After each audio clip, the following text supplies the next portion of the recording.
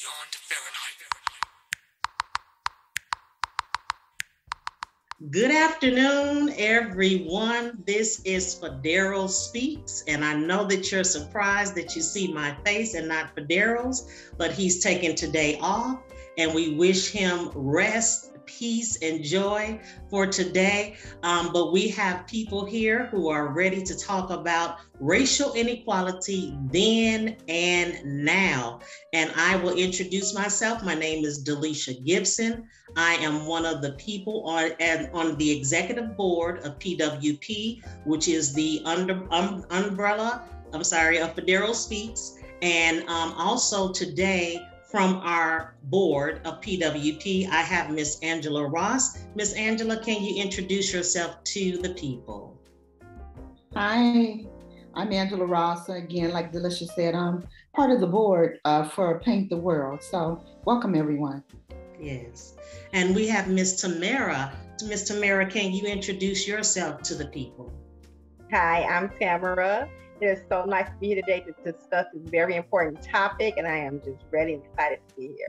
All right, all right. And Mr. Antwan, can you introduce yourself?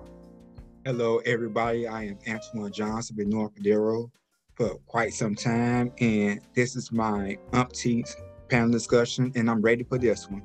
All right, all right. And last but not least, and no introduction is needed, but we would ask that he would introduce himself. Hey everybody, I'm Darren Calhoun, joining from Chicago as always. Pronouns are he, him, and I frequently find myself having conversations about race, justice, and the intersections of gender, faith, LGBTQI identity experience, all the fun stuff. So I'm looking forward to today. Yes, yes. Thank you. Thank you. Well, thank you all for being here, and everyone who is viewing it. We thank you for viewing it and being here with us as we discuss this. We're not trying to cover everything because we almost can't, but we're just trying to touch the surface because racial inequality then and now is a part of our culture right now. It's a part of our language. It's embedded into everything that is existing in our lives, especially as African Americans. And so I just want to go over a few points to bring out and that we're going to tackle today. And again, it all started with slavery, of course, in 1619. And then we had an injustice system it was called slave by another name, because this was the time frame when we had the 1865 emancipation. However, the South decided to enslave free people. And they had them working in the coal mines, they had them working in the steel mills. And so it was another, from 1865 to 1945, another 40 or 50 more years that they were enslaved by being jailed and still free labor. Then we're gonna move on to talk about and maybe touch bases about the civil rights movement. Of course, we cannot forget that from 1955 to 1968. During that era, of course, Jim Crow, and especially the war on drugs. We've had 4 or 5 presidents who have signed into law. You know, it's something to say something about the war on drugs, but when you sign something into law, that means that someone is going to suffer. And unfortunately, the Black population has suffered, where in 1970, it went from 250,000 people incarcerated for drugs, now to 2.4 million. And 57% of that population is Black or Latino. So obviously that inequality is still there then and now. And last but not least, well, we have 2 more subjects: police brutality. I mean, that's just said in its own self. Of course, Black Lives Matter has tried to address that and bring that to light. And the last thing that I really fought to get on this topic and this subject is human trafficking. Sometimes I think as Black people, we don't see and understand that human trafficking is modern day slavery, and it is a problem. It's an issue, and I hope and pray that one day that it will be eradicated and it will be snuffed out. So we're going to start by talking about racial inequality and disparities. And as I stated before, we can't tackle everything, but we want to start with a few things. So I'm going to start with Tamara, and I'm going to ask you what areas of inequalities still exist in the present day that we're fighting for since post-slavery, in your opinion? Well, it's a very sensitive subject because, you know, sometimes I just tend to want to blind myself from it at times just to continue to have what I have and try to make it by in this inequality of every system we're dealing with. It's in a workplace, it's in the government, it's in a housing, it's in every place of your life. There's not a place of your life that you don't have the inequality that is actually just blatant. But it's a way that they put certain rules and certain type of certain rules and certain things that they implement and say, okay, we're going to do this for our Black community, or we're going to have this program, you know, just to help our Black community out and our minorities out. And so they kind of band-aid it, and then we have to take it in order to just to make it in the U.S. You know, yeah. So it's a system where it is everywhere. There is not a place that I can say that I have not felt it, or I've not seen it, especially with the social media platform being so pertinent right now. It's like you wake up every day and you see it just by going on Instagram. Yes. So it is a very sensitive subject, and it's everywhere, and it's very. Yes, yes. And Darren, what are your feelings? I mean, we're all African Americans, so we're seeing it. It's everywhere. You can't get around it, and you can't get by it. Yeah, I think it's one of those things where if it's your experience, it's so ingrained to what you've experienced that it's easy to almost not realize how many things are affected. And if it's not your experience, it's easy to go, oh, well, not everything's about race. Not everything is because of, quote unquote, the color of your skin. But then when you look at the systems and the laws and the ways things govern our society, you do see that that so much is different. Like you mentioned, the wealth gap, which is always one of those measurements that it blows my mind every time. Mm-hmm. And for every, and I'm going to be a little liberal with the wording of it here, but essentially for every $1,000 a white family has, average white family in America, the average Black family in the US has about $200. And to just think about what that happens as you multiply those numbers out to more than $1,000, you're like, wow. Now you may say, well, I've always worked hard, or my family's worked hard, or no one gave us handouts in my family. Why do Black people expect handouts? It's like, this isn't about handouts. This is about having the same level starting place that there's a whole lot more you can do when you have $1,000 in the bank versus when you have $200 in the bank. Yes. And for us to engage in what it really means to get toward equality, we have to deal with topics like equity, or how do we fill in the gaps?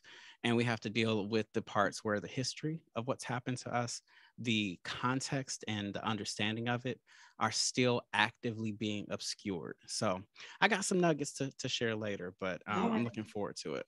Okay. And Miss Angela, in your lifetime, have you seen advancements in any areas of racial inequalities? I have, like at my place of employment, it is predominantly African Americans, and I would say a good 95% of that is women in power.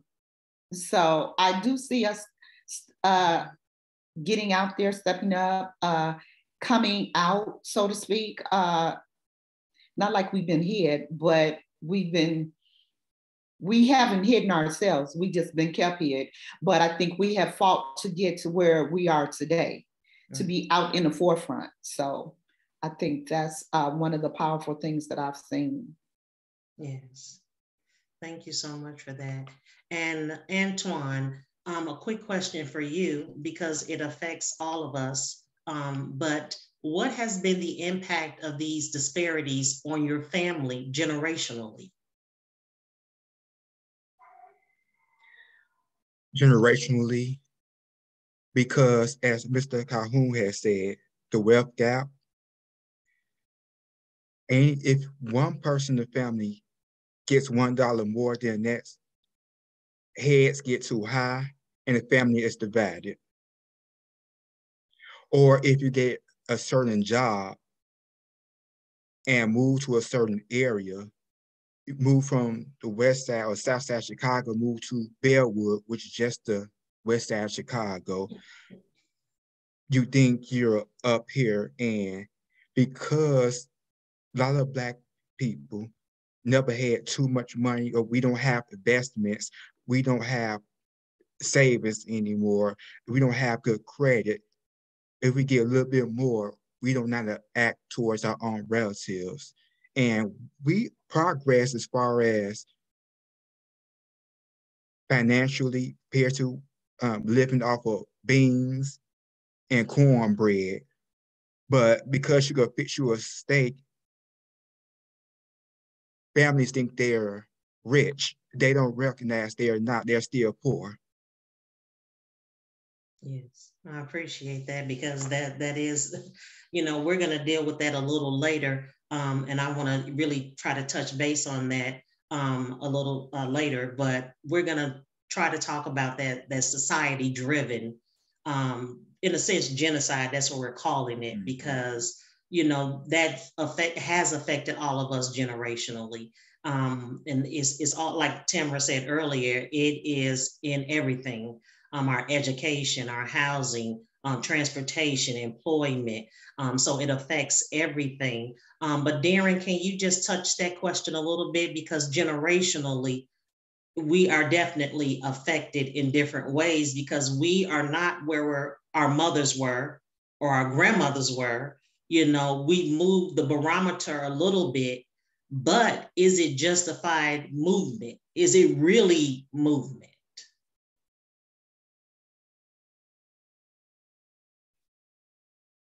Yeah, to respond, like, we have so much going on.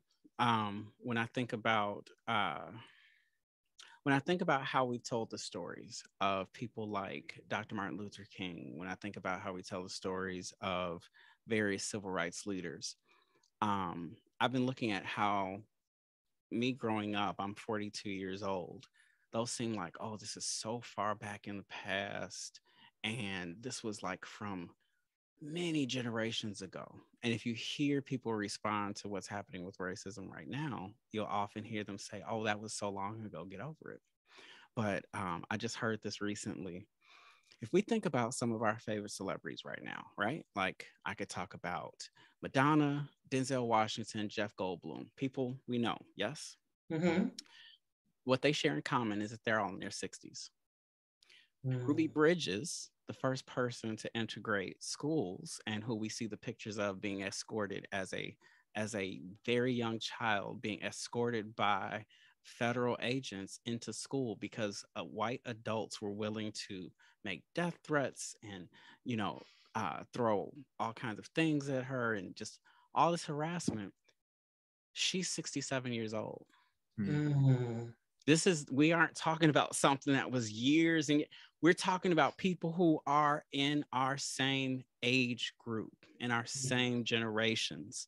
And so, like, there's this thing that we've been doing where we've collectively made civil rights history and the advancement. We've made this as something that was oh so long ago in our collective memory, when really this is right now.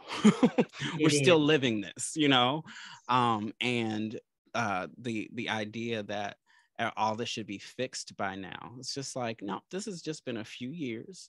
Yes. Desegregation is only a few years old. The ending of housing covenants and red line contracts and all the stuff that kept us living in certain neighborhoods, all of that stuff is still very, very recent. Yes. So when it comes to us even seeing the problem, like we've been told we've been told a really nice sunny story where one day Martin Luther King stood up for injustice and it was all better. Let's sing free at last, free at last. It's like we don't actually talk about him being a young man who was in his 30s getting shot dead in the street. We don't talk about all of his contemporaries also being shot in the street before they made it to their 40s. Yes. And how these were directly, including, by the admission of our government, these were faults of our government in failing to do the bare minimum to keep these people alive. And so, yeah, I don't know. I'm kind of all over the place today, but I feel so strongly that we have a great awakening to do in just how we understand our own stories, how we understand our own experiences. So, yeah. Yes, and that was actually my next question. How can we improve to continue to fight for equality? And Tamara, I'll ask you that question because Darren just really kind of touched it. But I mean, we all still understand that we're still in a fight. So I don't want us to construe that, get that twisted, and act like we're not in a fight. We definitely are. So what is your opinion about that? Well, my opinion about how we can improve is just through knowledge. I think knowledge itself alone and not, as Darren said, not realizing what our experiences was and what our past consists of and how we've gotten there, and how we got here from there. We can't continue to band-aid that. We can't continue to be okay with how the system is. And I think that what happens is as we continue to evolve, we forget. We forget, especially with the generation of, again, like this social media platform. It makes us feel as if we're looking at this 1% of people, and we're okay with some of the flashy things and some of the small things that we can do and get. That we band-aid that just so we won't lose that. I think it's fear. It's fear that if we stand up, if we talk about it, we'll be just like those people, just like the people who lost their lives or got stripped from certain things or got called crazy when you speak up and start really speaking that knowledge, And I think knowledge is the power, and understanding some of the history and some of the teachings and the education that we're not getting in our mainstream education and mainstream places that we look for this knowledge. So I definitely think that's one of the keys.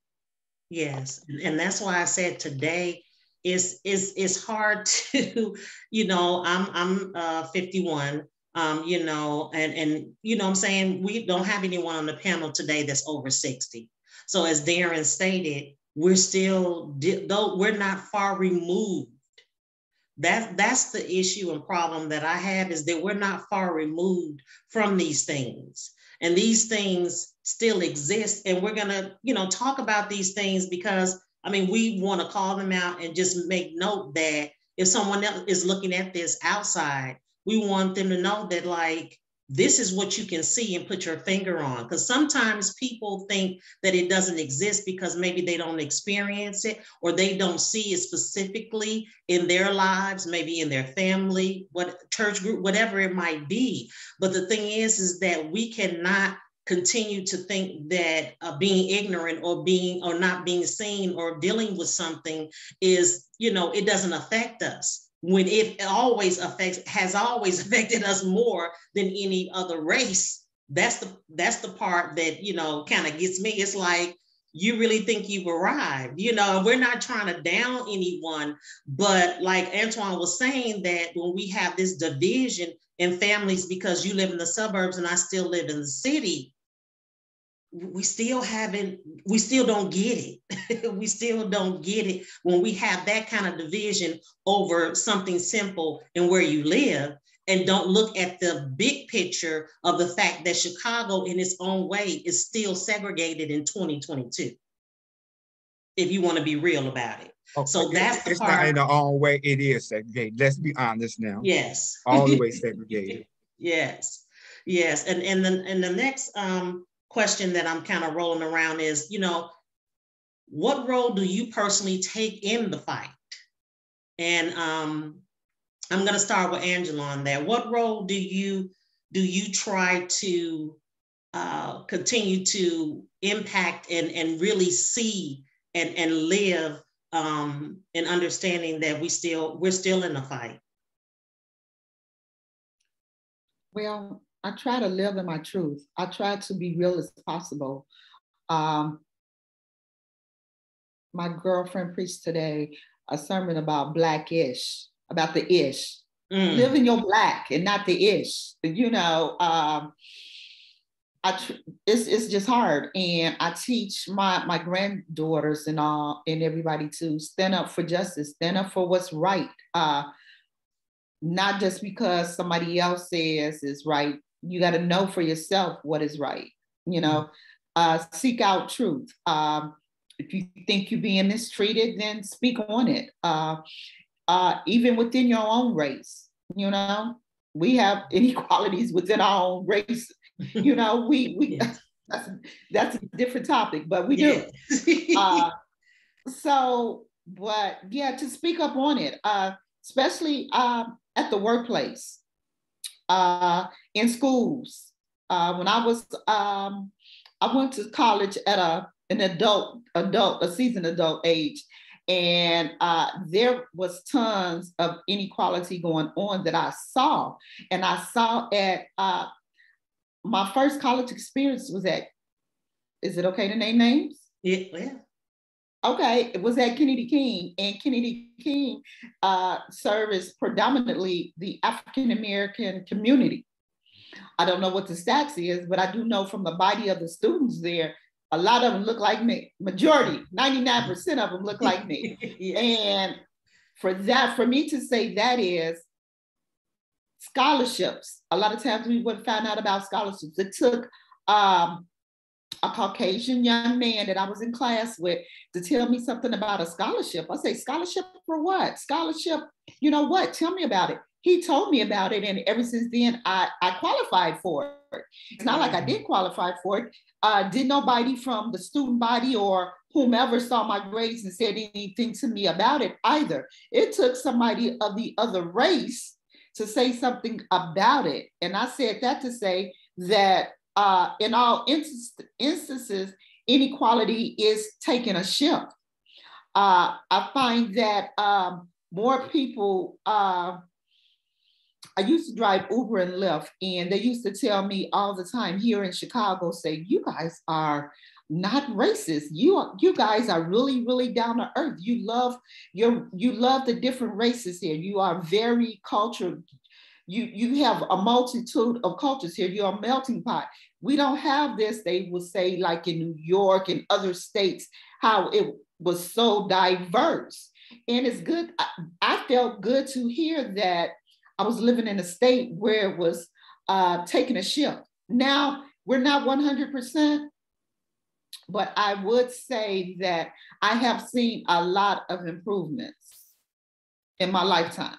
Yes, yes. And we still need to improve. That's part of the fight. We still, I mean, it's a work to be done. When we're talking about a then and now, it's then and it's just now, and I think the now has taken on a different face, but it's the same, same animal, So let me say this last statement right quick, Delisha. I think Tamara had said something about us being scared, and I think that was her. But I do believe that a lot of people are scared and don't want to take voice on it. They feel as though if they take voice on it, then they may be shunned in whatever aspect of what that means, of them taking a voice on. So yeah. But the thing that they don't understand is that if no one ever took a voice on it, we wouldn't even be this far. That's that's the nail in the coffin. We would not be this far. You know, we're saying we're still fighting. Yes, we are, but we're not fighting in the capacity of civil rights. You know, we're not, you know, dogs and stuff are not being sicked on us and beaten in the head, you know, and stuff like that. Not literally. I'll put it like that as well. Not literally where we can't see it. But that doesn't mean it's not happening either. Darren, what are some similarities between the civil rights movement and Black Lives Matter movement that you see is happening right now today? Yeah, I think one of the things that, you know, as we talked before about these histories that get kind of whitewashed and covered in a little glitter and, you know, rosy glasses, is that we sometimes think that the civil rights movement, that everyone liked it. We think that everyone was supportive of it. All the Black people were on board. We think that that there was like individuals who just stood up, like Martin Luther King started the civil rights movement, is not an accurate statement. And so we in doing this kind of, you know, glancing over this history, we miss how much even people like Dr. King were considered to be terrorists by our United States government. Sounds a lot like how they talk about Black Lives Matter, that people said you're asking for too much, your demands aren't clear, you're trying to make change happen too fast, and that there were people who were planted in the civil rights movement to cause disruption. There were people who were paid by, again, the federal government to report back information and to sow discord and so forth. And, you know, to flip it to the other side, here we are today with Black Lives Matter, or any of the many movements that exist today, that sprung up out of the need. Like grassroots community organizing has been happening long before Black Lives Matter. And, you know, whether or not you love the organization that is Black Lives Matter, the movement of people rallying around care for Black lives is still going on. It's the same drumbeat that's been happening, but because it's not newsy, it's not a headline article when mothers show up on blocks on the south side of Chicago to prevent violence, and they consistently do so for years and years and years. No one's covering that for years. Or when people like Father Michael Flager and the Saints Sabina community have been marching through their neighborhoods for years and having direct impact. I was a part of groups that were in the same area where we were making all kinds of profound change, and most of that didn't get covered. Most of that doesn't get heard about. But what we do is we have these features of what's wrong, or what went, or we, you know, misconstrue things. It's like one of the Black Lives Matter founders bought $1 million home in California without giving credence to the fact that, one, that person's a published author and an educator and a speaker and has other means of income. It's not donations going to buy somebody a home. And also, in context, $1 million home in California is a bungalow in Chicago. Thank you. That doesn't mean that you've like made it big. But again, we like headlines, not actual information. We like sound bites, not actually understanding the stories. And so for me, I love being a part of this modern continuation of the same work that's been going on, the civil rights movement, the Black Power movement, all kinds of things that have been overtly fought by governments and people in power and people with money, and even fought by Black people. But that yet and still, as we've done forever, we've been indomitable. We've been able to rise up, continue to fight, continue to organize, continue to take care of each other. Because more than anything, things like the Black Panther movement, they created our lunch program and breakfast programs in schools. You know, this idea of universal healthcare and stuff, they were fighting for that a long time ago and making it real in Black neighborhoods where people couldn't get access to the things that they needed. And so I felt like I grew up learning that the civil rights movement were the good guys and the Black Panthers were the bad guys. And today you might have kids growing up hearing that Black Lives Matter is the bad guys. And I don't know who they call the good guys. I don't know, a Trump rally or something, but Black people for Trump, you know, I don't know. But you'll see people try to make these out of context, historically inaccurate statements. And we, you know, it'll sound real logical. Somebody just sent me a video that was Morgan Freeman saying, "Why do we have Black History Month?" And if you like listen to it, it's like, well, if I don't call you he was being interviewed by a white reporter on 60 Minutes. If I don't call you a white man and you don't call me a Black man, then we can end racism. Yeah, I can see how you get to that logic. But we know that it's never been how it worked. It wasn't how race was created. And it's not how race goes away or how the effects of race are diminished.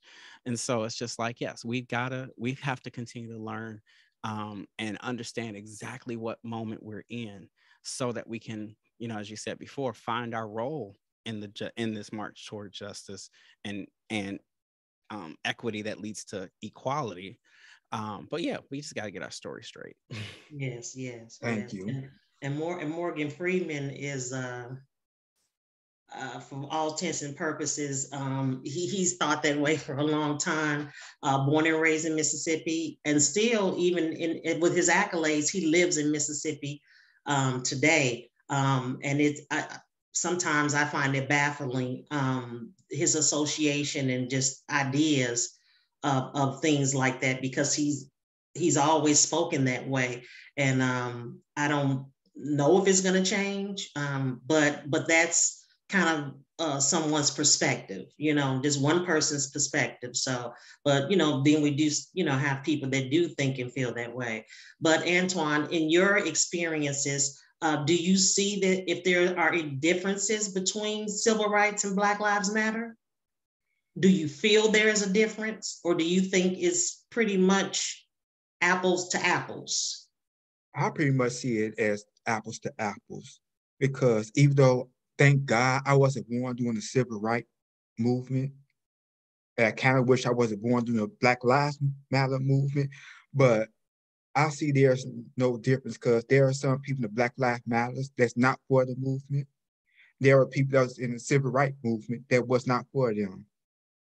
Black people, I'm not gonna say whitewashed, but brainwashed, saying that's wrong, like during protests here in Chicago on Michigan Avenue, Black Lives Matter was rioting and looting. Like, no, that wasn't Black Lives Matter.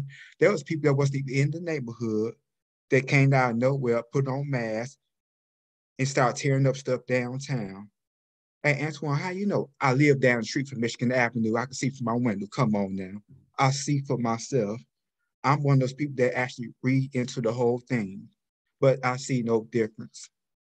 Now, I put both movements, don't get me wrong, but I see no difference. Yeah.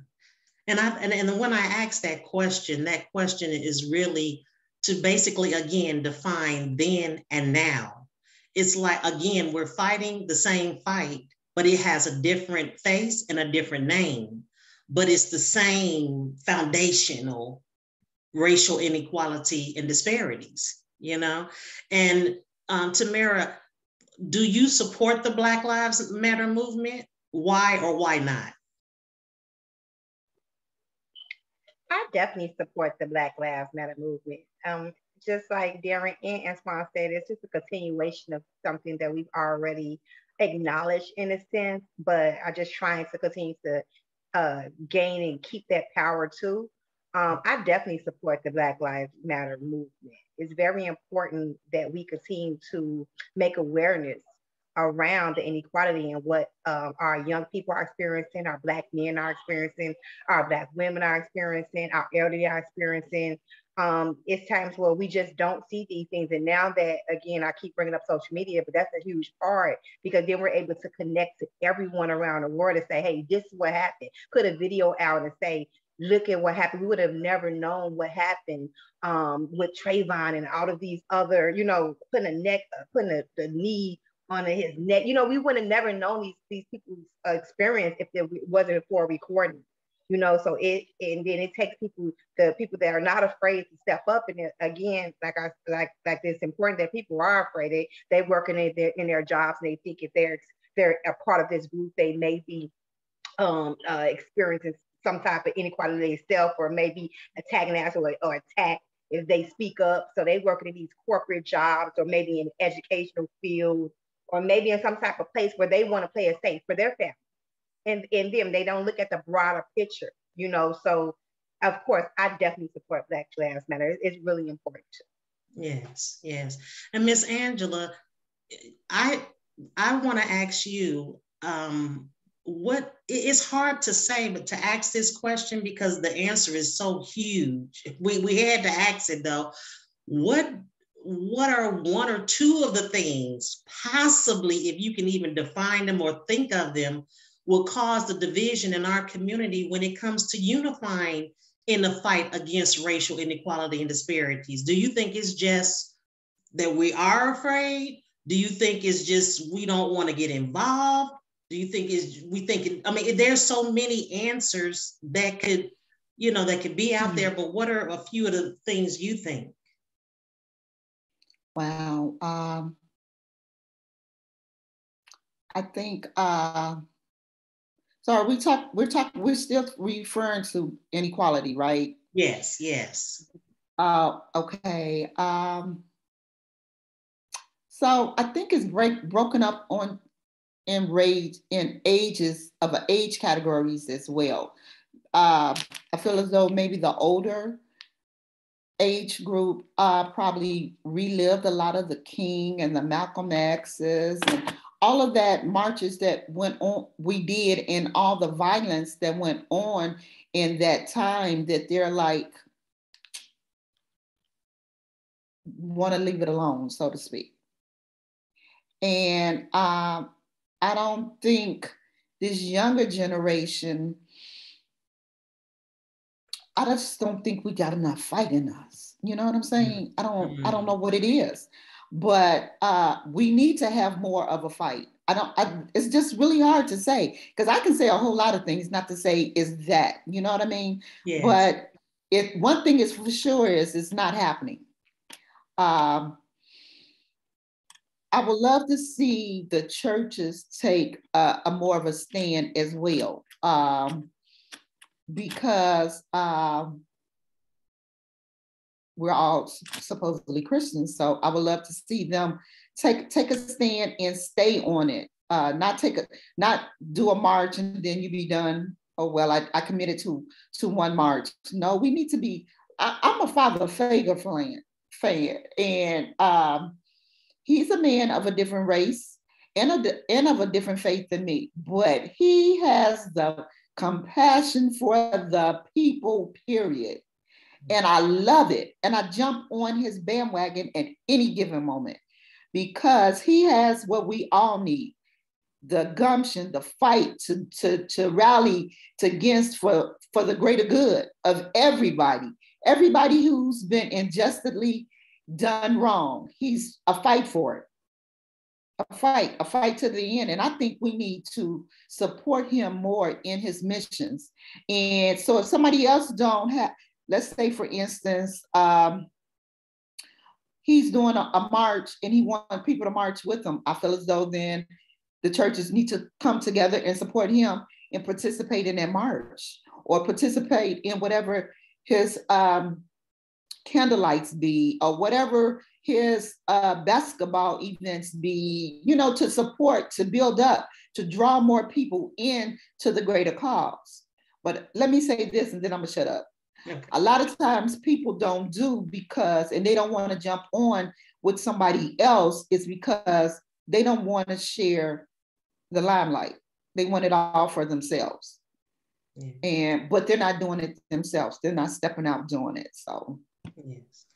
Yeah. So we as Black people need to come together. Yes. Mm-hmm. Yes. We say Black Lives Matters, but we need to come together and really support Black Lives Matters to the utmost. Exactly. Darren? Yeah, and I just want to kind of expand the view, because I think we all have like our individual experiences, and it can feel certain ways. I know for me, I often grew up with the idea that Black folks don't turn out to vote. And we've heard that, we've seen headlines, people have done interviews and talk about, well, why aren't Black people showing up to vote? But we don't also put that in, again, into context with what's happening in the larger society. For one, our voting isn't like exceptionally worse than other racial groups, especially for youth. But we do have higher incidences of things like purging of the voting rolls, changing the location, hours, and availability of places to vote. There are parts of this country where you can only register to vote on certain days of the week, certain months out of the year. Like there's a whole process that you have to know, be able to access, have the right identification for, all these things that were created, and it's been proven over and over in court, that were created to give conservatives, to give Republicans, to give groups that have been not supportive of Black folks, to give them an advantage when it comes to voting. And so, like, you know, a few years ago, everybody's like, well, everybody can line up and go get Popeye's chicken, but they can't register to vote. And the reality is, like, Black youth went out and registered folks to vote even before they were old enough to vote. Yes. You know, but again, that's not the sizzling headline, because everybody's talking about chicken and we like to talk about Black folks and chicken. We don't even talk about that chicken wasn't considered quality meat, and that's why Black folks and chicken is a thing. But because it's what we could get, we made it the thing that everybody wants. Yes. So there's that piece. But I also think about when we talk about collective action, we don't all have the same role in a parade. We don't have all the same role in a march. We don't have all the same role in the fight for justice. And so, like, I was just today, and I'm gonna just name drop them real quick. Just today, I was learning about, here it is. I was learning about a gentleman by the name of Norris B. Henderson. And most of us probably don't know that name, but Morris B. Henderson was one of the first Black millionaires in the U.S. Not only by any means, but he was one of the first.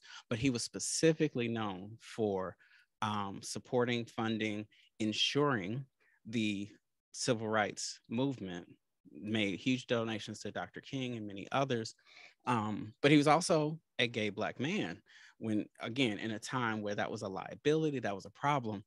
And so realizing that him being a businessman and being able to write the checks to support things like the buses that get people to the marches, him being able to write the checks that support people getting out of jail when they've been jailed for completely made up charges, him being able to do that kind of support doesn't mean he has to be at the front of a line.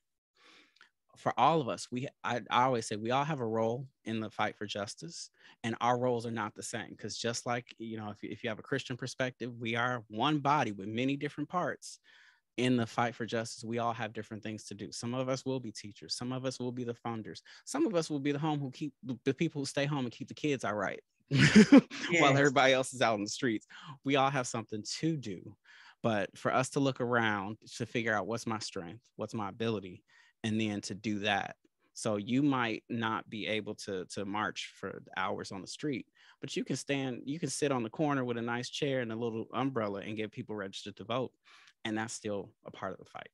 Yes, yes. And the word division in our community, like I said, it is just so broad that I don't think we'll ever be able to really fully understand that. And also, just piggybacking on everything you and Angela said, Father Flegger has paid the price.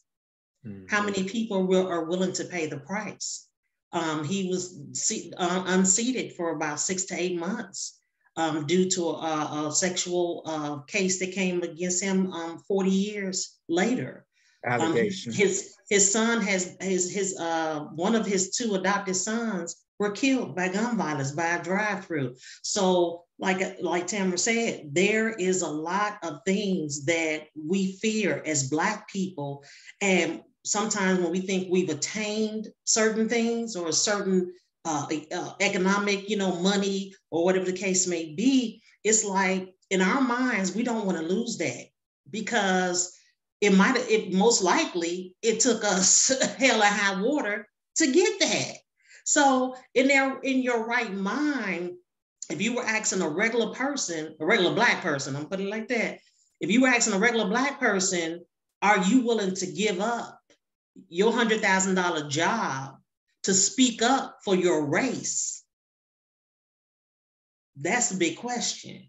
And so we, like we have to have empathy and sympathy for the division, but it's all, like you said, it's always been there, it's always been planted, or it's always been in someone's mind. I just recently saw a report on PBS on Channel 11 about Ida B. Wells, how she was supposed to be one of the founding founders of NAACP, but W.E. Du Bois himself refused to make her a part of the board or acknowledge her as part of the board for two reasons. One, she was a woman, because that was the time. Two, because she was talking about lynching in the South. He didn't want to touch that. So he was like, well, she could sit over there, she could be a part of us, but we're not going to acknowledge it. And I was baffled because, of course, that would bring division, because now she doesn't have support in people who she thought she would have support in. A brilliant mind, he's called in our community, a brilliant mind. And W.E. Du Bois, this, that. But yet he will snuff out the voice of someone like her. Yeah. Due to those two reasons. Right. Like, so many times that those conflicts were happening. W. Du Bois, Booker T. Washington, MLK, like all these folks was like, I don't agree on how you want to see justice. Yes. And like you said earlier, we have not had full support by Black people for either right, civil rights or Black Lives Matter. You know what I'm saying? If you ask the average person, a lot of people on Black Lives Matter are being prosecuted, are being sent to jail, or they bank records being looked into. It's the same, like I said, same foundational, but a different name. Civil rights versus Black lives. Then and now. Yes, Antwan. Yes, and we have to look at it like this. It started way before even slavery, because if you look at the continent of Africa, well, actually, we was in Europe too, and all over the place, but we was divided in the continent of Africa. We was fighting against each other then, and we kept that saying, I'm big, I'm bad, even though we was all the same change. I would push back on that, though. Wait, what you say? I would push back on that history that we were divided in Africa, because like the African continental map, we didn't make that. We lived on the land together. Right. And I know that colonizers divided. Yeah. I was just saying, like, there are times that we was at war, what have you, but colonizers took advantage of that and used the little disagreements we had and sold us for nothing, or took over. We thought we was getting something good in return, but got messed up. And that's the deal right here. Till this day, we think we're getting something big now. Well, I'm sorry, $1,000, you can't even get an apartment for $1,000 unless you got low income. Yeah, but it's rough in these streets. And these stimulus checks are not the end all. Okay. Oh my goodness. Federa is definitely gonna have to edit this, because that is, oh my God, that's a whole different animal. He caged up, and Lord Jesus, if we let him out, he done tore a lot of people up, okay? The stimulus. Oh goodness. But we're oh my God, we're gonna try to I'm gonna move on, because that's all right. So much I'm about to dive in, and I'm like, I'm not gonna let Darren get me all this. Oh my goodness. But the next one, oh my God, police brutality. And I wanted to try to hit this before Darren has to get off. Is there a difference between police corruption and police brutality then and now? So again, I'm asking, is there a difference between corruption and brutality then and now? Does it still have the same foundation, but a different face? And I'm gonna hit Darren first because you're gonna have to leave, and then I'm gonna hit Tam next on that question. Yeah. So my quick-ish answer of that is the system, I would say that the system of policing in the United States has always and forever been about the subjugation of poor people, especially those who are Black, for the purposes of supporting the wealthy class. And so from that perspective, us creating the slave patrols and slave catchers that eventually became the formal organized policing system in the US, for us to do things like the creation of the federal incarceration system and the local versions of that, all of those have direct ties to things like the 13th Amendment, which was a transfer of the function of slavery from private ownership to debt to the state. Like, it literally says you can't keep slaves unless they've been duly convicted of a crime. And historically, we saw all kinds of crimes get created, like the pig laws, these things that were just, oh, you're loitering. Now you need to serve hard time, which means you do free labor for private companies to profit from. Oh, imagine that. Or like today, where there are people who are serving multiple decades in jail because they stole a $200 coat. It costs over $20,000 a year to house people in jail, in incarceration. So policing, incarceration, the correction system, I would say all of those are the same one unending chain of abuse toward poor people, especially those who are Black. So that's my short answer. Sure. Thank you. And Tam, piggybacking off of that, do you feel that African Americans will always have to endure unfair treatment by the police?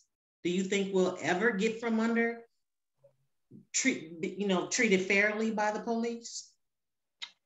Darren, he said that so well. I was saying he wrapped that up just so well. It was like wonderful.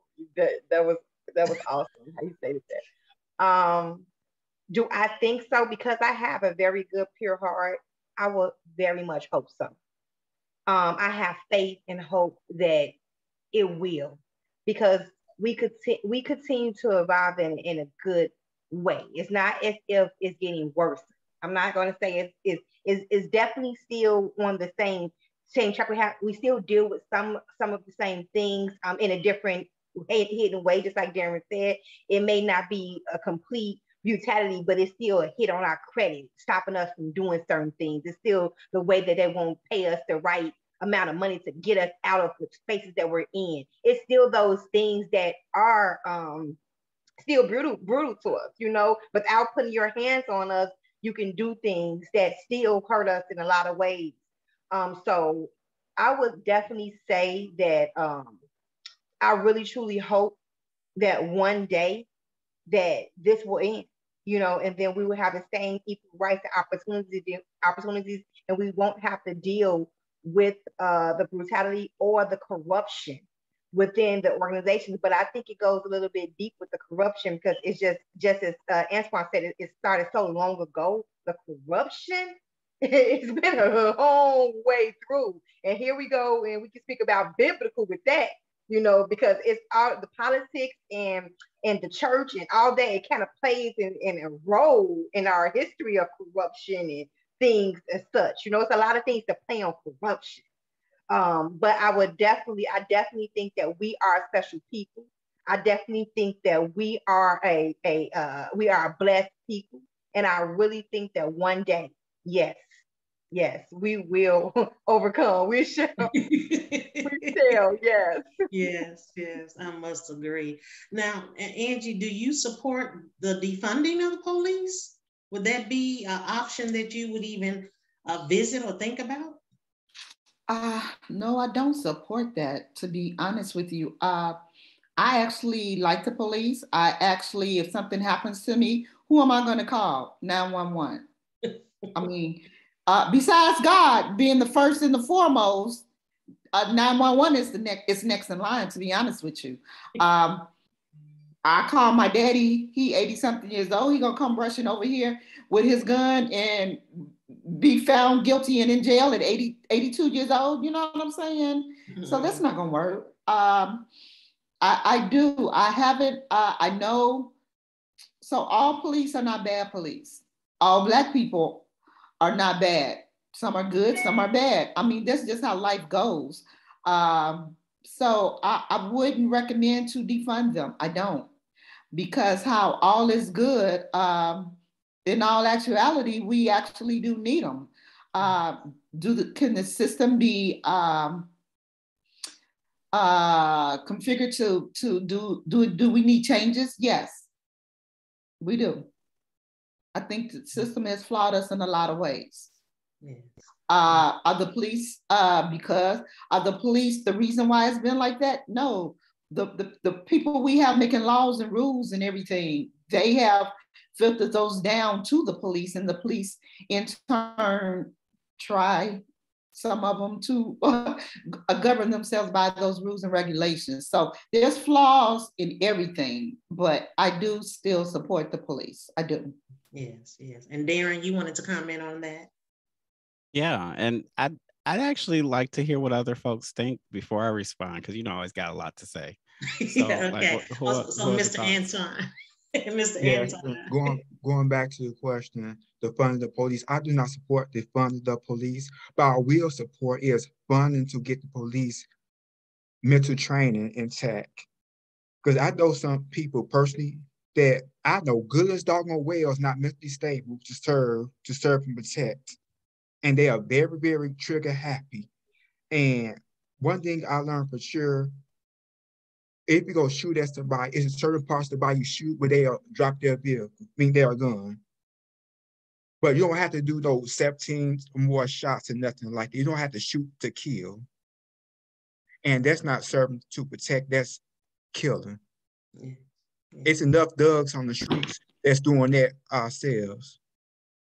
Yes. Not me, but just in general. Yes, I understand. Yes, yes. Tam, what is your take on defunding? I definitely think we need some regulatory and some definitely some changes. But I think the funding should be going to different areas. If that is the case, I'm not sure exactly how I haven't went into the details of how it's set up. I honestly haven't. But I do know that there is definitely some new training and some new material. Something needs to be done within the police organization in order to structure it better. Ethics are going to play a huge role, and I think that they should look at how they train and develop, and who they put into the communities to be the officers that oversees the different communities. I think that we need to be able to not compare. What's the word I'm trying to say? Be able to I was on the tip of my tongue. It's a simple word. We need to connect with our community that we're serving. So I think that it matters who you put to serve and protect us. I think those spaces need to be changed. If anything, it's just the connection within the communities. We need to understand what we need to have more leadership roles that actually understand the people that they're serving within the community. Not define them, but put the right funds into the right people to serve the community. Yes, I agree with you. And I know you have a question, Antwan, but we're going to be losing Darren shortly. Okay, so I just want him to get his answer out about the defunding. Yeah, I appreciate the opportunity to hear how people hear the words defund the police. Because again, like we grow up with certain things just being the norm, right? But if we were to look for a moment, when's the last time you saw a fire truck driving around looking for a fire? We don't see that. Fire trucks respond to where there is a fire emergency or where there's a medical emergency because they have medically trained staff to show up and respond to that. Police, however, will set up traps on sides of roads and they'll drive all around the city just patrolling endlessly and using gas, people are on paid time to do that. And they do that until they find something. And usually it's not a safety issue that they're responding to. The vast majority of police calls and responses are to things like broken tail lights and to things like parking in the wrong spot on the wrong side of the street on a different day. And so now you have to pay a $100 ticket for that. And so most of the activity of policing as we know it currently is generating revenue so that they can keep on policing. The idea and the statement to serve and protect actually isn't legally true. The police do not have to protect you if they see you being harmed. The United States Supreme Court decided that police are not obligated to protect anyone. They don't have that as a part of their job description. And so when we talk about this idea of defunding the police, what we're not saying is, let's go anarchy. I think that's what we hear on the news that's what people are saying. But no, if you look at a place like Black Youth Project 100, that's been doing this work for years under the title Fund Black Futures, then it's about funding. Where's the funding going? And so what they're saying is, for example, in the city of Chicago, almost 50% of our annual budget for the entire city of Chicago goes entirely into policing. And that's not unusual in large cities across this country. And so again, when I talk about what is the activity of policing, it's generating revenue by having people go around and look for opportunities to find people. But it's not, if they can literally drive by me getting beat up on the side of the street and there's no legal obligation if they intervene.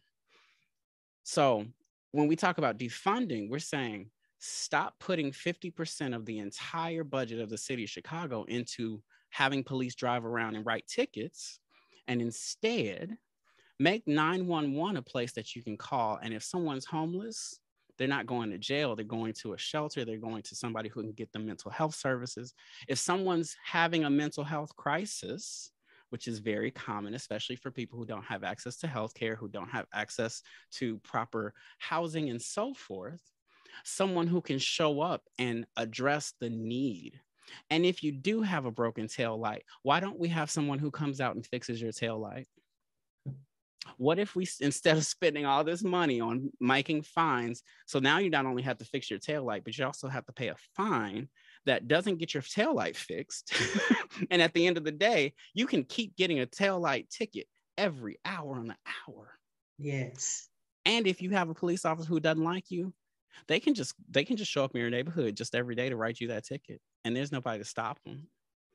And if that police officer is at home beating their spouse, which is actually more than 50% of police officers, according to the research, there's nobody. Who do you call when your spouse is the police? Who shows up for that?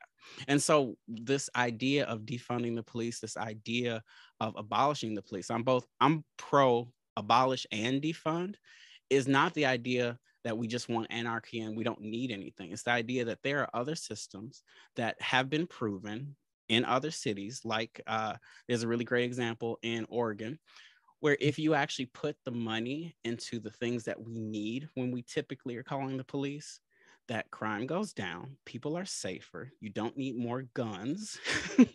I'm also very adamant that we need to do something about the guns in this country instead of handing out more guns to people who we say are trained. And also they can point a gun in my face and I'm supposed to keep them calm, because if I get shot, it's because they were fearing for their lives, even though I'm the person who I'm supposed to call them for help. I'm just saying, I think there's an imagination that we have yet to tap into that we have not always existed as humans with policing as an institution. We were doing a lot of other things long before this was created, again, originally to catch human beings who we thought should be enslaved to the state. And so I would love for us to continue to use our holy imagination, to use all of this wisdom and power we have, not just jump on somebody's specific bandwagon. I don't think you have to jump on defund the police. I do think that we have the power to collectively imagine, what could the world be like if people had the food that they need so that they didn't have to go hold up the liquor store? What could the world be like if they had the mental health access that they need so that they don't have to snap off and hurt somebody in the street? What could the world be like if the funding that we say we don't have enough money to do things? What if we stop spending it and sending it to Israel, or spending it and sending it to showing up for Ukraine and Russia? And I'm not saying those aren't important, but I'm saying we have made choices about where money goes that at the end of the day, we can make ourselves safer and we can make our world better if we just imagined what we could do differently than what we keep sending our tax dollars and keep sending our money to, and keep having people in jeopardy. Police officers are in danger every day, just like somebody said, because they don't know how to show up to a mental health call. And the only tool that they've been given on their belt is tools of violence.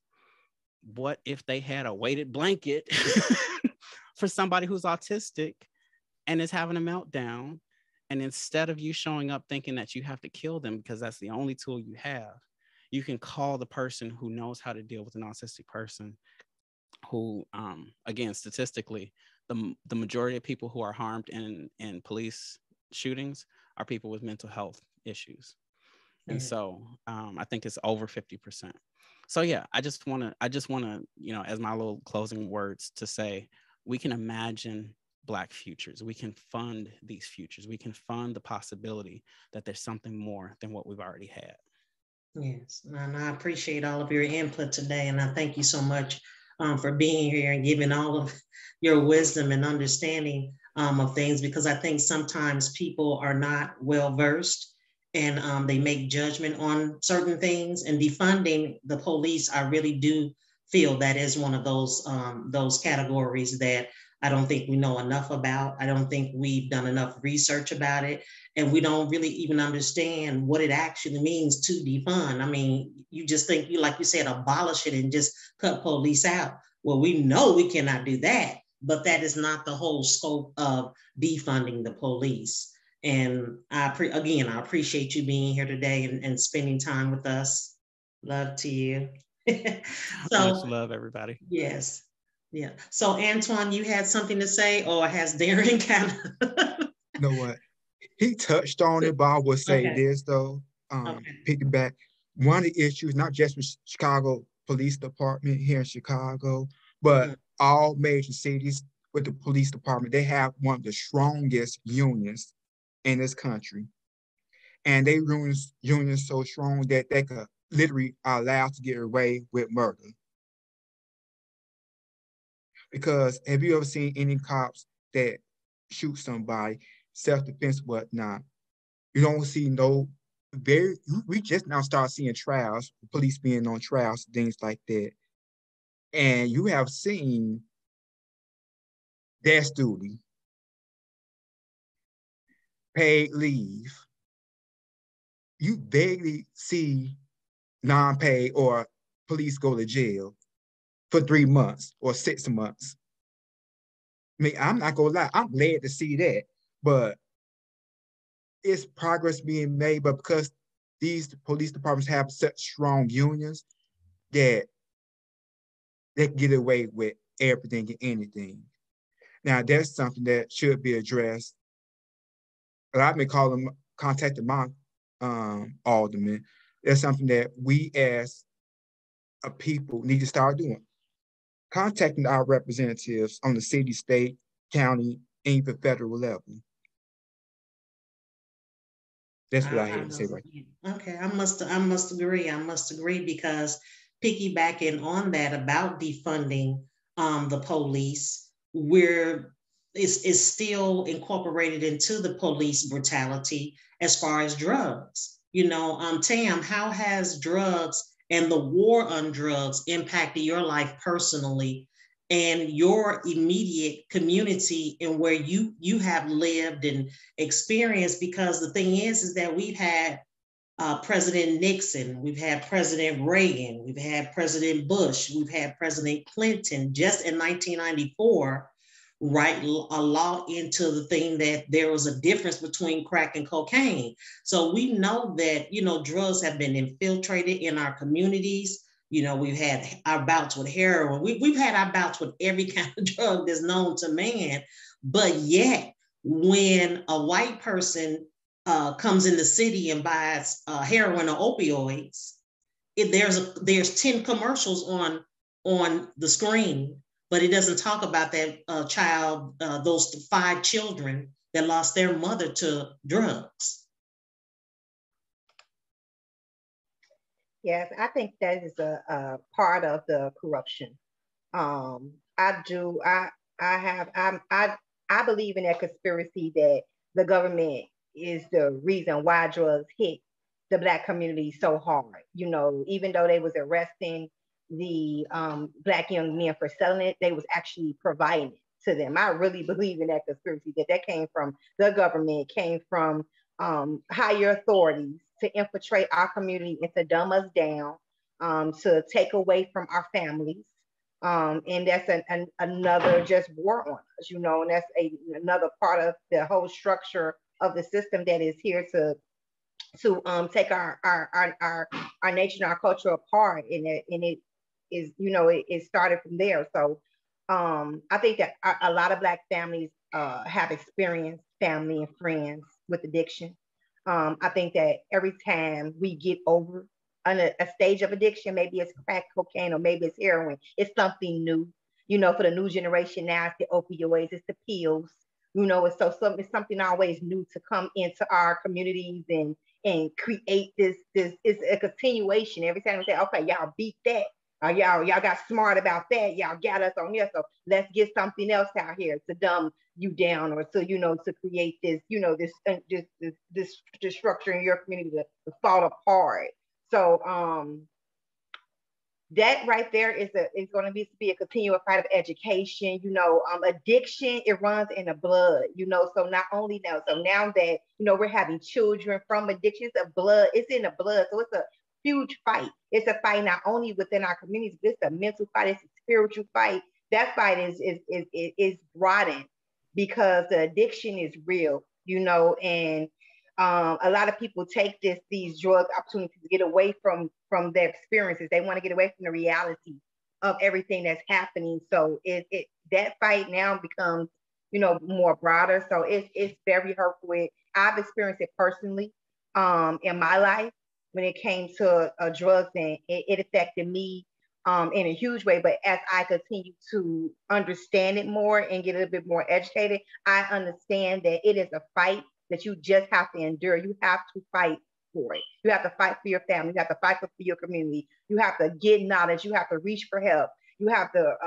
It really is a fight in our community and in ourselves when it comes to addiction, because it's not only it does not only have to be the pills. It can be in the food. It could be sugar. It could be caffeine. It could be cigarettes. Something that you can walk in the store and buy, but it's so addictive that it will take 20 years off your life. It'll cause all these different issues. So the addiction and the drugs, that story is so. Yes, I agree with you 100%. There's nothing that I would say, oh no, I don't think that's true. Oh no, it's very much true. And Antwan, I want to give you the opportunity, and then Angela, I want to both give you the opportunity to just briefly just answer that question. How has the war on drugs and drugs affected your life and your community? Amster, do you want to go first? Ladies first. Well, thank you, Antwan. The war on drugs, I hate it. I hate it with a passion. I just hate it because It's affected my family.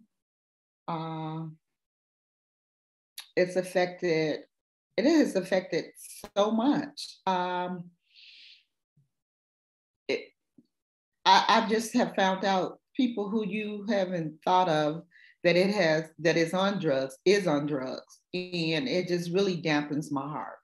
And it's a war on drugs, but it's a disease within our Black community.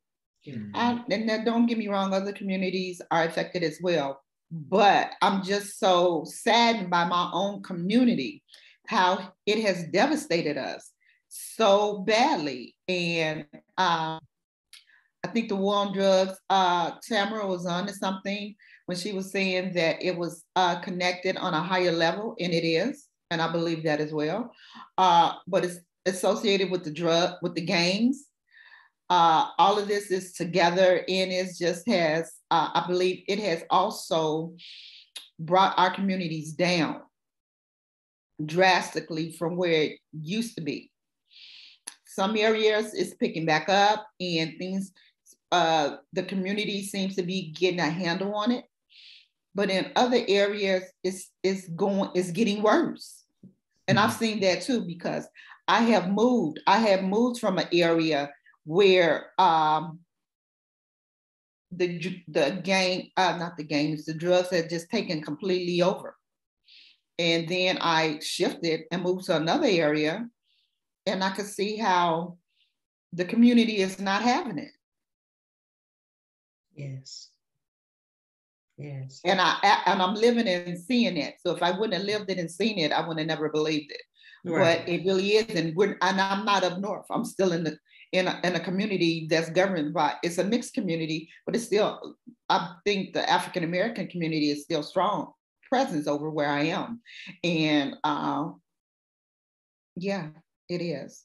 I hate drugs. Yes. The ones that's damaging to our body, that's taking control of the mothers and fathers and the children of the world. You know, it's just sad. Yes. Okay, Mr. Antwan. Okay. It affected, thank God I never did drugs. I don't even like taking drugs that doctors prescribe to me. I do if I have to, but it affected my communities. I was born and raised in the North Lawndale area. It affected the community so much that I was told growing up, all 22 years I lived there, your daddy dead, you're gonna be right here. You're not gonna get no college degree. You're not gonna be nobody. You're supposed to be right along with us. You go sell drugs yourself. Thank God the devil was a lie. Now, and then the Austin neighborhood where I moved to, they didn't come at me by seeing drugs take down people and also messed up their brains where they decided to join gangs and whatnot. That's why till this day, the North Lawndale and Austin on the news this day, North Lawndale, Austin on the news this day. And it's not the fact that I moved from the areas because I thought it was better. The fact of the matter is, I cannot see my own people kill themselves, drug-wise and bullet-wise. Now, on a family note, I have had family, a lot of them, not just alcohol, but drugs, die from it. Alcohol poison, liver failure, or whatnot. And even though I tried my best, never judging, but saying, you don't have to do this. I can help you, or come with me to this place. But saying, oh, I'm good. To the point where I had to turn my back, not because I had no faith in them, but the fact I could not see them kill themselves or die slowly. To the point where some people, funerals I just could not go to. And that's very understandable, because even I would have to jump into commenting on that. I mean, we've all experienced it. I honestly believe the percentage is so, like anywhere from 95 to 99% in the Black community that we've experienced it. And even touching on a little bit of what Tamara said is the fact that we, I've always heard growing up, we don't have boats, we don't have airplanes, we don't have, things that a way to get the stuff into, our communities.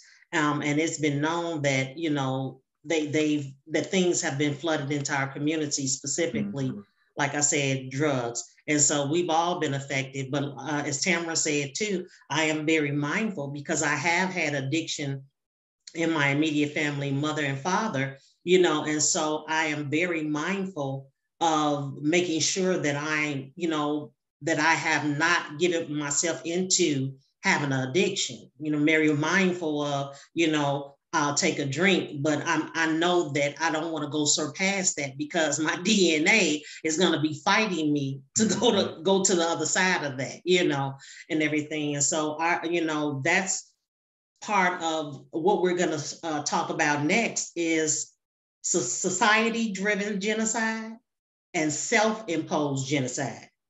I mean, we could talk all day on that because it's so heavy in our community right now. I can't even explain how heavy it is. I'm going to start with Angie this time. What are some of the things that you have seen or possibly even experienced that you believe is still driving genocide in the Black community? Whether it be society driven, like we said, by, politics or something, trying to keep us down. But the self-imposed is really the mass that's at a different name. Then we could see it more in segregation. It had a face and it had a name. But the self-imposed, we didn't see that with civil rights. But yet we see that now, going back to drugs. Well, it goes back to my statement I said before, the self genocide of the gangs. The gangs are filtering out these drugs, and in turn, we are self-inflicting ourselves with these drugs. And I think it's on another level too, because some of it, I believe, is the mental illness of people. Because of the funding and of mental institution has been cut.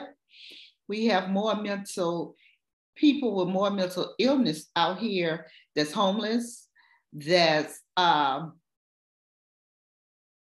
illness, homeless, and they're all in turn drug addicted. And it's a cycle. Some of them are not mentally ill, but a big portion of them is. How do I know? Because I go out and I try to help service them, and it's just wow. And it seems to be, like I said, a never-ending cycle. It keeps going, and it keeps going.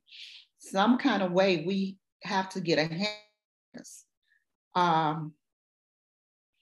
All it takes is for one teenager to somebody say, here, try this. And next thing you know, they're hooked and they want more of it, or they like it. Or some teen to say, oh, I want to make some easy money, go out here and selling it. And next thing you know, you like New Jack City, you using it. You know what I'm saying? So It's a cycle out here. And I know it can be broken, but what and how? Yes, that's the optimal question, because I've honestly, in my own opinion, besides prayer, it's like you said, it's a lot to just deal with. But when I was going over these questions and creating these questions, civil rights, society was doing that to us, lynching us and doing all the, putting back in enslavement. But this self-imposed genocide, we're doing it. You're right. We're doing it to ourselves. Yes. And the sad thing is about it is, Delisha, we don't even understand it. We don't. My brother and I are very close, and he's addicted to whatever, and he's been like that for over 40 years, well over 40 years, and we have a very good relationship. And he'll tell me sis, I need to leave these drugs alone. I guess Ohio the other day, I was on a bus, and I don't know what it is. That was in it, but I found myself at the end of the line, and I didn't have my phone. Well, he wound up at home. He didn't realize he didn't have his phone. I'm surprised he found out how to get home, but he did. But he didn't know where his phone was. Come to find out, the people had his phone at the bus station, and some kind of way he found out, and he went riding all the way to the bus station to get it. So what I'm trying to get at is that he's like, they're putting stuff into the drugs to take you to even more of another level. They're killing you inside the drug itself. Yes. He said, this is not some regular drugs out here. I said, well, you have to leave it alone. Yeah. He said, I know I do, sis. I just got to. He said, I said, because you're slowly killing yourself. And he's like, I know that. I know that. Yeah. I know that. A lot of times they know that, but stopping is the optimal thing that a lot of us are not. When we're addicted to anything, a lot of times we're not equipped to stop, even though we know it's killing us, you know.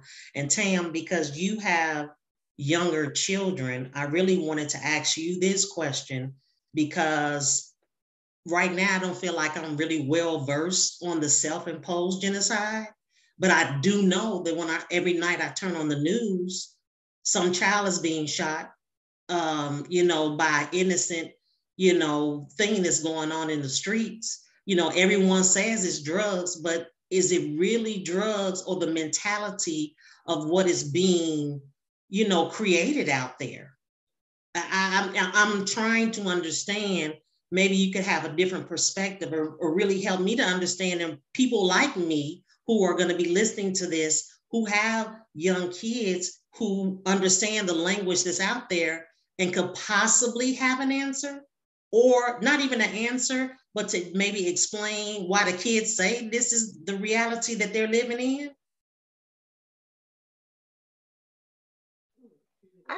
I definitely think it's both. I think it's both. The reality, they want to escape the reality that they're living in.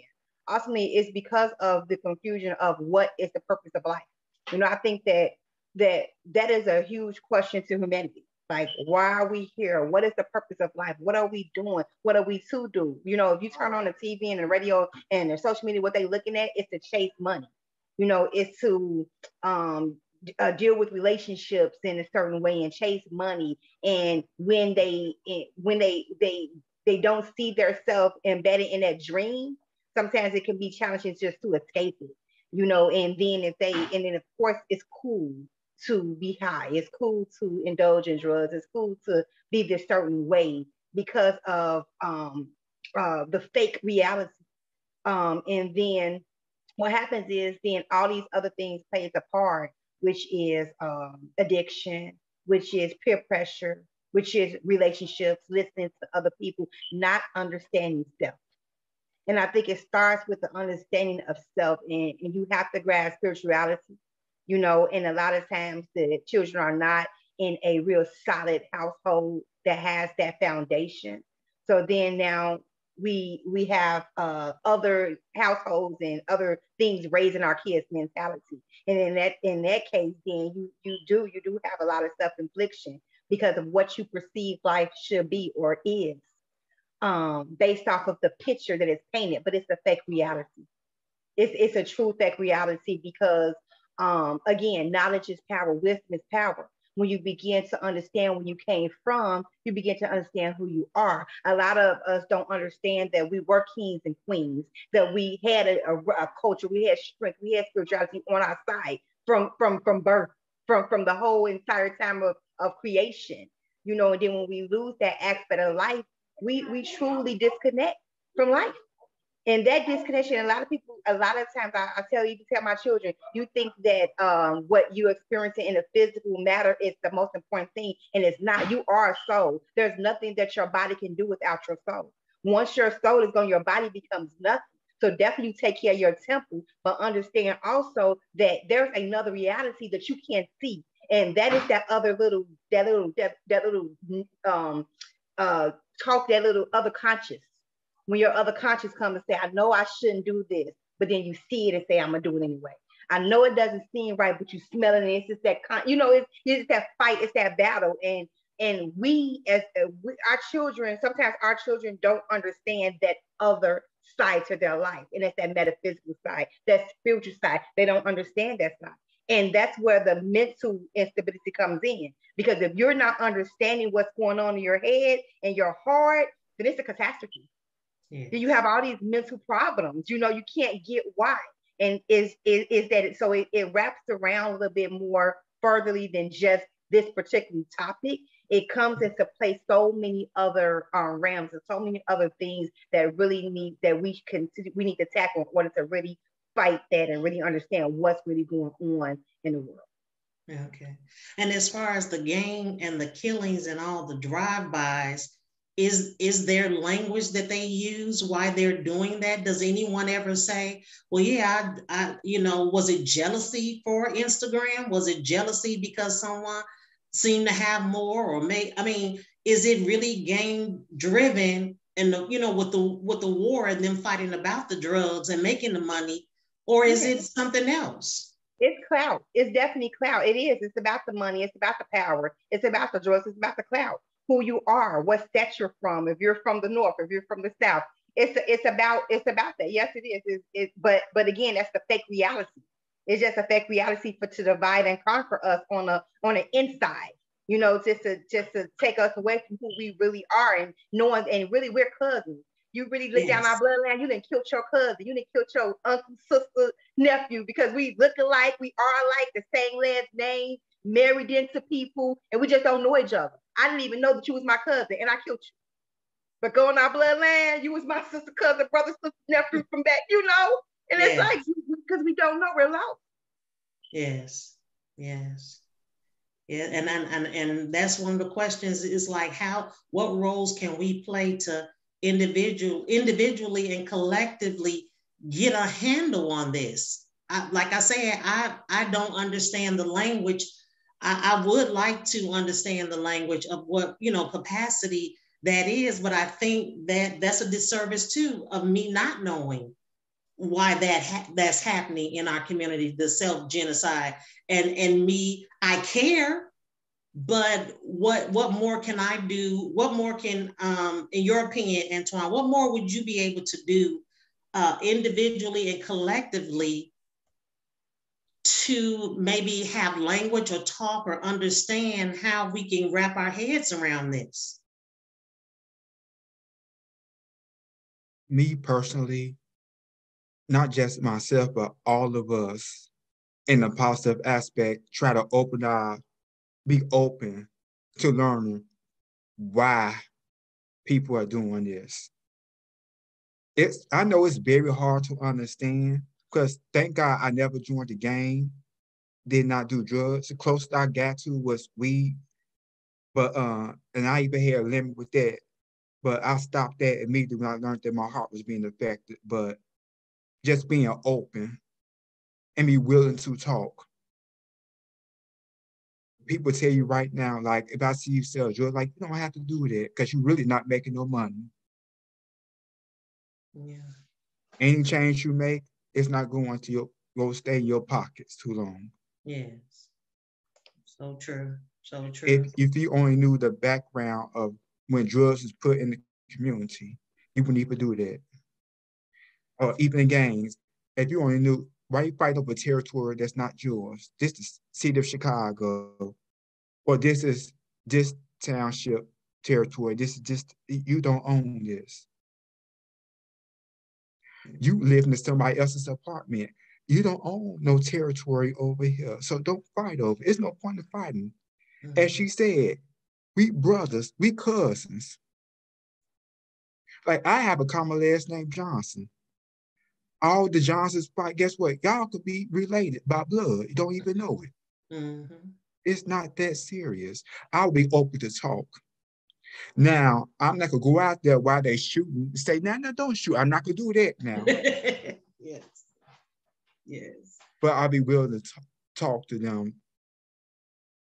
And from a distance, I'm willing to talk to police officers. Mm. it's a reason why I say from a distance, because they more trigger hungry than gangs are.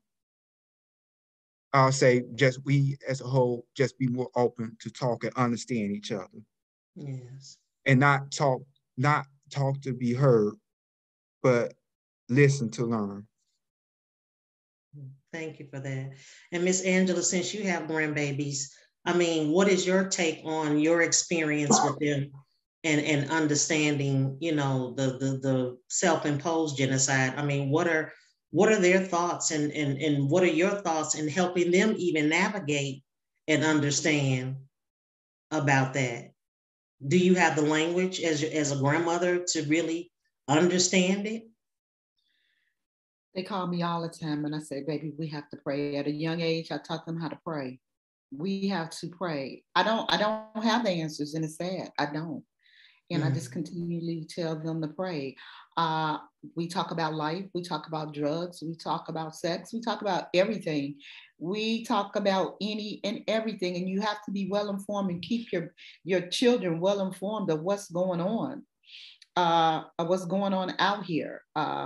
I have that one granddaughter in college, and I say, well, I know you're going to be going out, hanging out. I say, if you happen to be drinking something, don't leave your drink alone, unattended. And she's like, Nana, you don't have to worry about that. I'm not going to drink. I said, but in the event you do want to try something, take it with you or finish it before you get up. Yeah. Don't leave it for somebody to say they're watching it for you. Don't trust no one to that magnitude. Yes. And, you know, I just come real with them. But in all honesty, I don't have the answers. Okay. I just keep it real. And I just, more than anything, I pray. We pray all the time. I pray. They'll text me, Nana this or Nana, and I'll send them a prayer text, and then I tell them, now you pray. While I'm praying, you pray as well. We're going to pray this thing together. Yes. They had a bomb scare at the oldest baby campus. They put them on lockdown. She goes to a HBCHU, and that's a historical Black university and college. And she got scared. What we do, we pray. That's all we can do, baby. We pray. She leaves out in the morning to catch a bus that's on campus to take her to the other side of campus. I said, do not have those headphones in your ear. You need to be able to hear everything around you and your surroundings. Everything 360, you need to be able to hear. Yes, yes. So that's all I got. That's all I got. Yeah. I mean, that's honestly, that's all I have is to pray, because some things we just don't understand. Some things we don't have the language. That's why I asked Tam specifically, because both of you guys, ladies, because I know you have, I'm not sure, Antwan, do you have young teenage children in your family? I have teenage nephews. Okay. I'm not a father yet. Okay. And the way things going, I'm not in a rush either.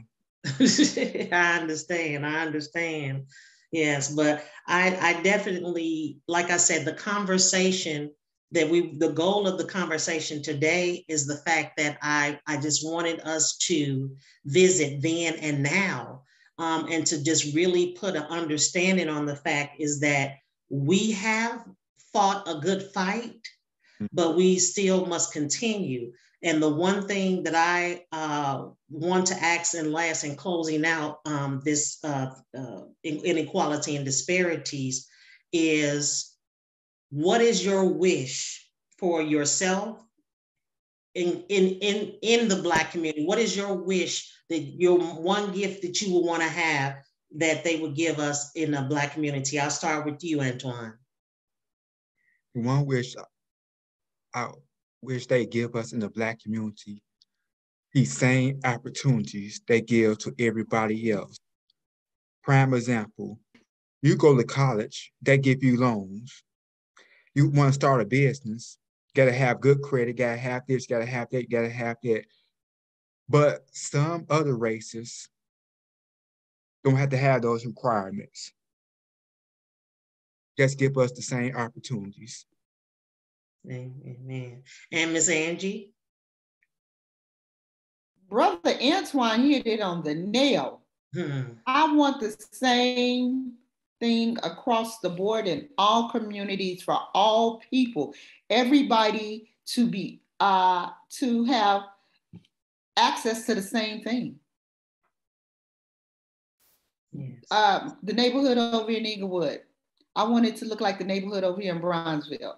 You know, same thing. I want the same thing across the board. I want the schools over here in Park Manor to be like the schools over in Westtown. Yes. You know what I'm saying? Yes. The same thing for my people. We're all the same. Yes. In God's eyes, we're all the same people. Yes.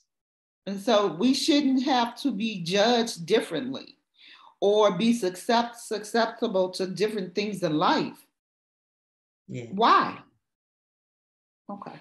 Just from the color of our skin. Exactly. And Miss Tam, your answer to that, what would be your wish? I would agree with the panel, and I would add also to that is to give us back our knowledge, give us back our true education, give us back our wisdom, give us back those keepings that our ancestors had in order to know the gifts of life. Give us back our knowledge and our wisdom also. Yes, yes. And so we're going to end there. And I would like to thank all of our panelists today, including Darren. And again, I am glad that we had this time to just talk. And like I said, just touch the service. Because, you know, when you look at it, we were fighting for public transportation. We were fighting for housing. We were fighting for the civil rights. I'm sorry, to make note of that. We were fighting for housing. We were fighting for education, and so much more. We're still fighting. We're still fighting. And I just truly pray that we will have the gumption, we will have the courage, and we will have the tenacity and wisdom to continue to want to fight. That, like Tam said earlier, that one day we will overcome to some degree. That will justify all of the things that we have lived through and still are living with. That one day it will be Dr. Martin Luther King's speech. One day, you know, his kids will not be judged by the color of their skin. One day, none of us will be. And I hope and pray. And I'm like Tam, I'm very hopeful. And I trust in God all the day long. But faith is the substance of things hoped for and the evidence of things not seen. And it's sometimes we can't see it. Sometimes we don't know that God is going to take us down that path and journey. But I do pray that one day we will see the difference and we will know the difference before we leave this earth. So once again, I thank everyone, Antwan, Angela, Tam, and Darren. And again, this is for Daryl Speaks. We appreciate you viewing this, and we ask that you just get included and view this and give your own comments and comment on our Facebook page and comment on the Federal Online Speaks page. Hey, give us your ideas. We thank you and we appreciate you. Have a good day. Bye-bye. Bye. Bye. You did an awesome job, Delisha. Yes, you did. You Yes, sure you did, did. Delisha. Yes, you held it down, you did girl. You did that thing.